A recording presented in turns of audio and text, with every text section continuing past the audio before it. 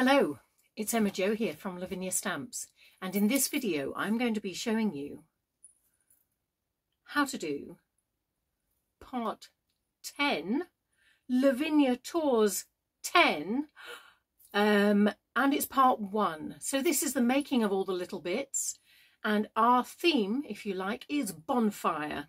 So you can imagine what sort of colours we're going to be using. There's going to be yellows, there's going to be oranges.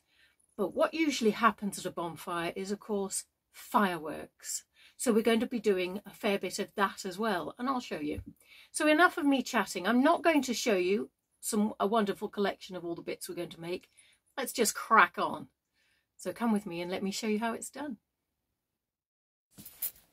Okie dokie, so we're going to start off stamping the mice, just so that we know we've done them.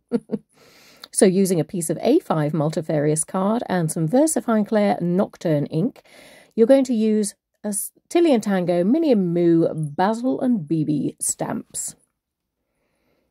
So I'm just stamping Basil with his lamp and BB with her instrument. And then we've got a variation of Tilly, Tango, Minnie or Moo, whoever you fancy. I just fancied this little group of mice to be together.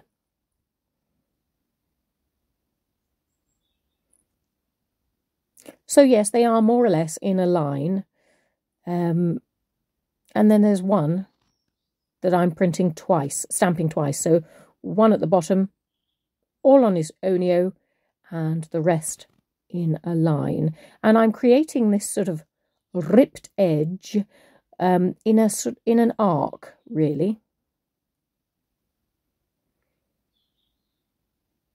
And stencil brush size 9 in large circles, Elements Ink Sundance. Jolly good. Add a little bit of russet orange. We're thinking fire colours here. And blend it in gently to that Sundance. Now we've got some Elements Ink Emperor Red.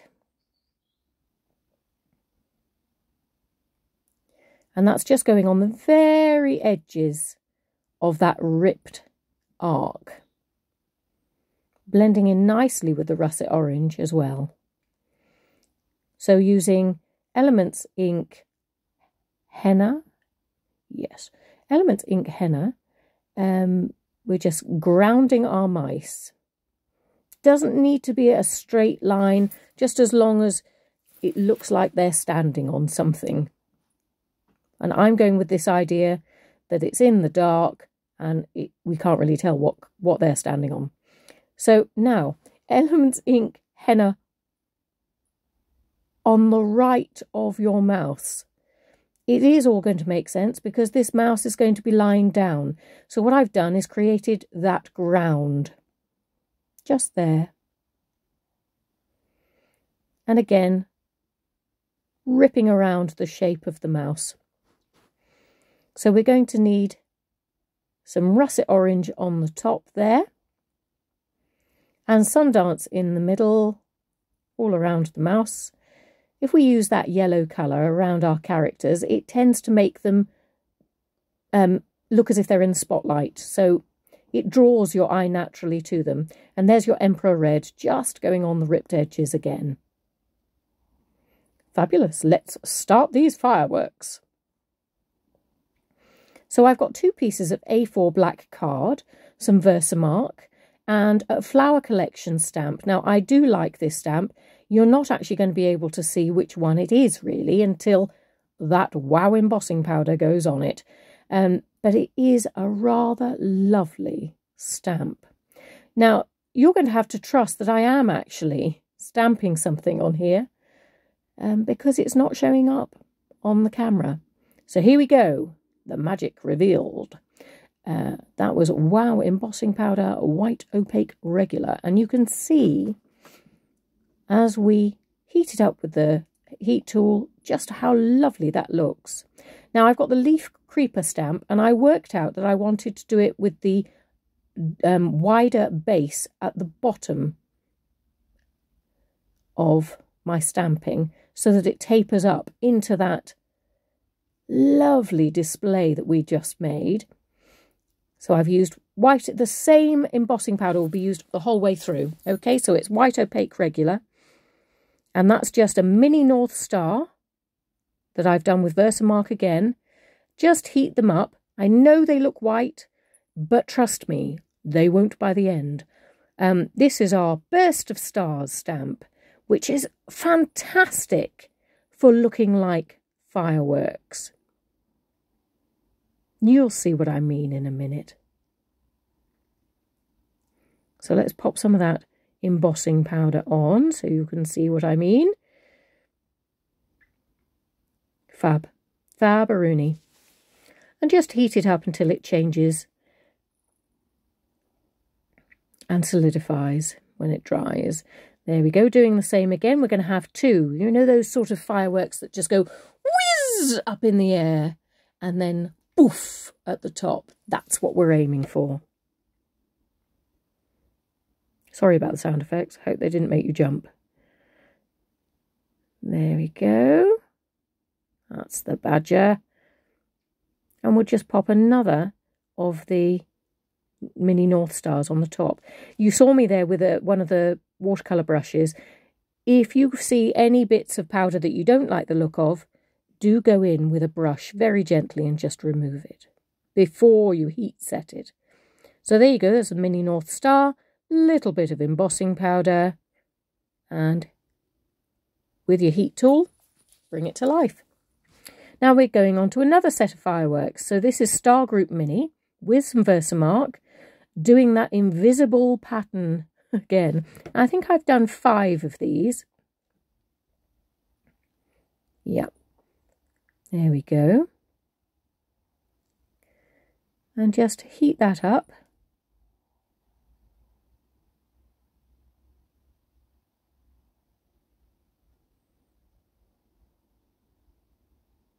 Amazing stuff, isn't it? There we go. And now we're going to do the same sort of thing, but I think I do 6 of these. And this is the Flower Group Mini.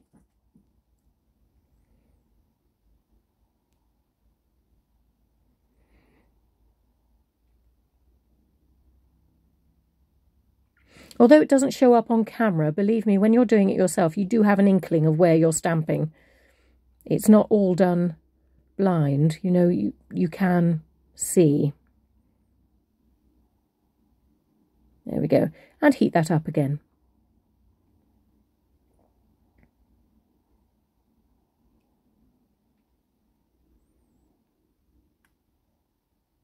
So this is the Burst of Stars stamp again, inked up with Versamark.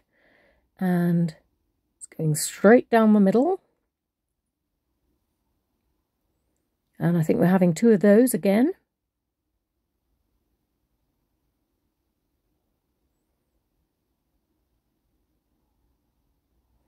Super.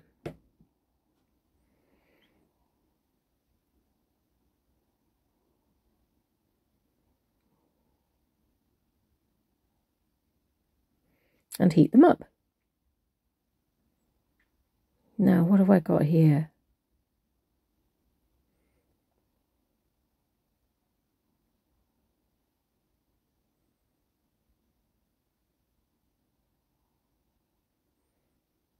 Yes, a mini North Star again, right at the top. And it gives a lovely feeling of them whooshing, doesn't it? Let's add some colour to these fireworks now, because they can't all be white. There we go. So I've got, these are going to be built up with layers of colour. Okay, so this is Elements Ink Blue Atoll. And you're going to put this on and you will notice that it does sort of disappear. But if you think about it, it's water-based, it's got to dry, it's got to go somewhere, and it's not going to be able to do that. So we're just layering the colour up.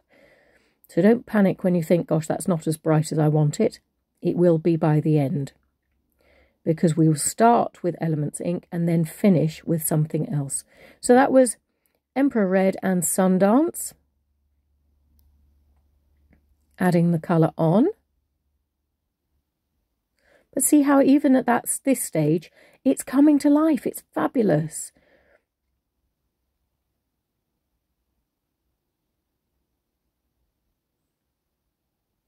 So we've got some Della Blue going on that very first one that we did.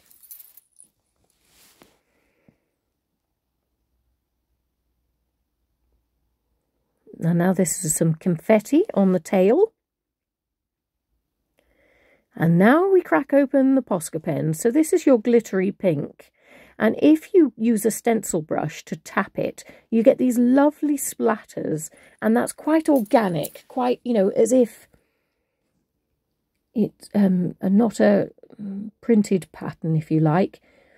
It's got more life to it when there's something out of pattern. And we're doing the same sort of thing, but with the glittery yellow Posca pen. And these will really catch the light.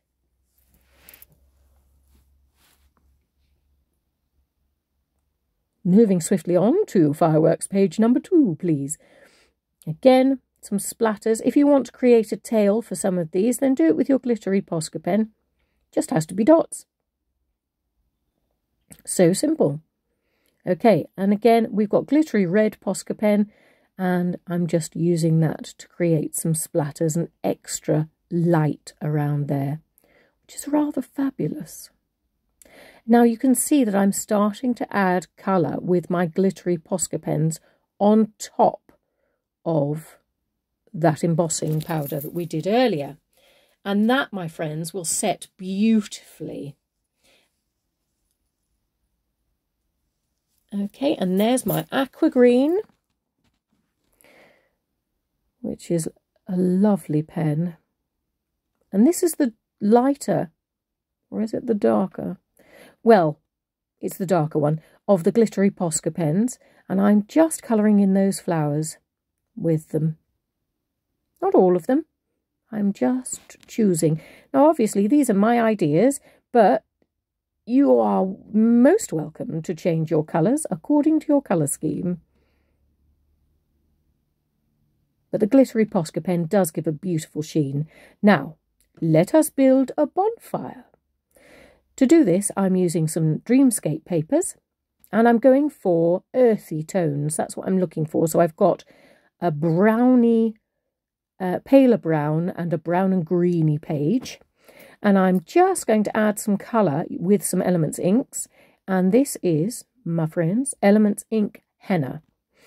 So I've just got a stencil brush size 9, big circles, creating a different colour palette by adding my colours. And again, to the paler one as well. This will make sense, I promise. Maybe not this time round, but for the next piece it will make sense. Okay, so now we're going to choose our second colour, which I'm going for the russet orange, and again size 9 stencil brush, and just adding some of that colour to it, and it just changes the colour palette of the piece of paper that we're using, which is rather lovely.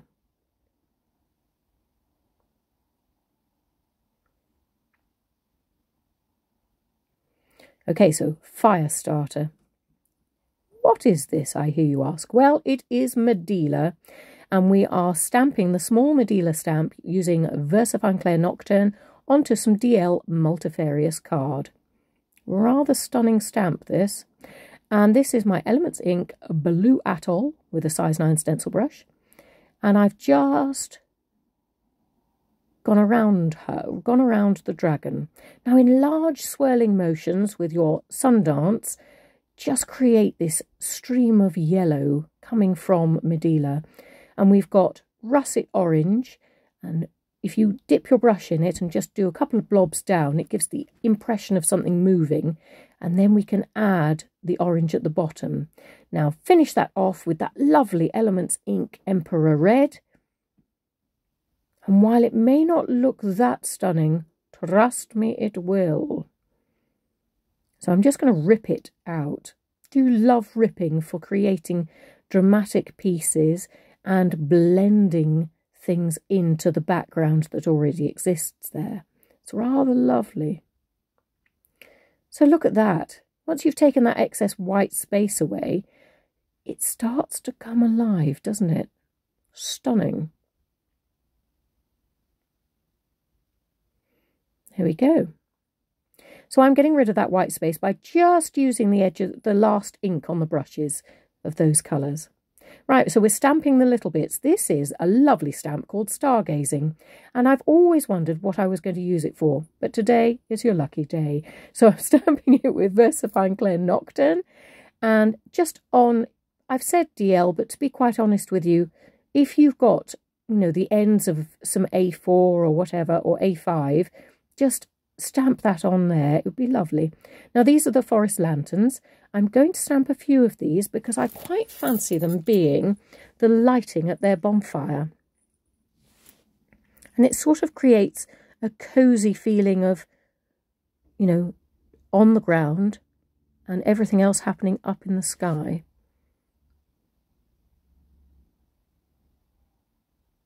Aren't they pretty? I think so.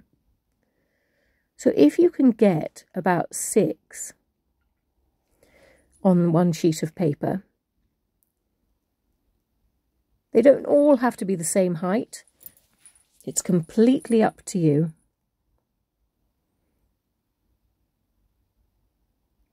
Okay, cool beans. So now we are going to go to colour. So this is our Elements ink henna that we've just put on the base, okay? And we're just doing that around the bases of the forest lanterns, making sure that the base is darker and then taking some of that ink further up in a lovely misty sort of way. So now this is Elements ink russet orange, and we're just creating almost like a rainbow, if you like, but a lovely arc above their heads. While you've got that orange brush out, continue that idea of, once the brown stops, bring that orange in towards where the light is. I said it was russet orange. There you go. So this is our Emperor Red, and I'm just using that on the outside edge of the arc. Above the heads of the stargazing fairies. Super. Yep, it's the turn of Sundance, and the Sundance goes around the outside of the fairies and around the outside of the lanterns.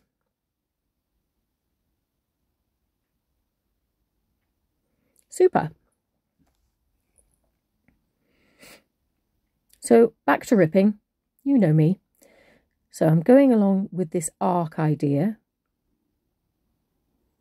And if you don't like how thick your rip looks, just go back in and rip it a little bit smaller. There we go. So this is Emperor Red, Elements ink Emperor Red, just finishing off the arc there. And you can see here I've got the collection of all the bits and pieces that we've done, and I'm just ripping out my forest lanterns by going around the outside of them. Once you fully commit to ripping things, you sort of lose this feeling that everything has to be neat and tidy. And I think it's wonderful. You did it. Well done. Who'd have thunk all those months ago that we would get to Lavinia Tours 10 and start doing all those exciting things to do with Bonfire Night and bonfires and fireworks and colour, but it all happens in the dark, doesn't it? And that's why we've done it on the black card. I do hope you've enjoyed having a go at doing these bits and pieces with me.